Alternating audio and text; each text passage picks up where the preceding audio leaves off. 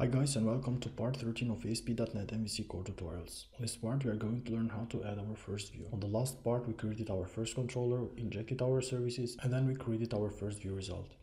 On this part we are going to create our first view, and we are going to put all the views on a new folder named views. Before creating your new view, you need to add an additional folder inside the views folder and rename it drink. The name is not random, it has to be the same like the controller's name. Inside this folder we add our first view, which is a simple MVC view page. The name of the view needs to be the same like the action name, which in our case is list. And we add it. For the moment I'm going to add some static HTML, so inside the div tag I add an h2 tag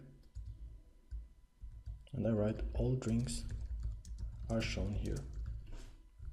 We are going to use this view to show our drinks.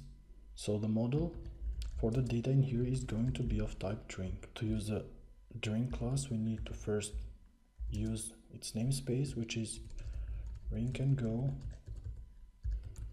data models. It will show more than one drink, so for that we are going to use the I enumerable of drinks. Let us write some razor code. So for that we are going to start with the add symbol. So the IntelliSense knows that we are going to write some razor code. We write for each loop, so we have from drink on the model, which model in this case is a list of drinks. Let us display the list of drinks, so for that we could create a new div, and inside this div we display the name of the drink as h4, and the name of the drink is going to be drink name at drink.name. And except the name, we display the price as well, which is going to be drink.price.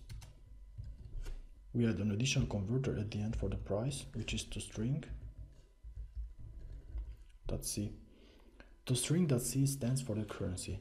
Let us start our application. By default we get a not found 404 status code, but for now we could access our view by writing the controller name and action name, which is drink list. So here we have all our drinks. So until now we have created our controller, view result, we have the view, and now we get the data.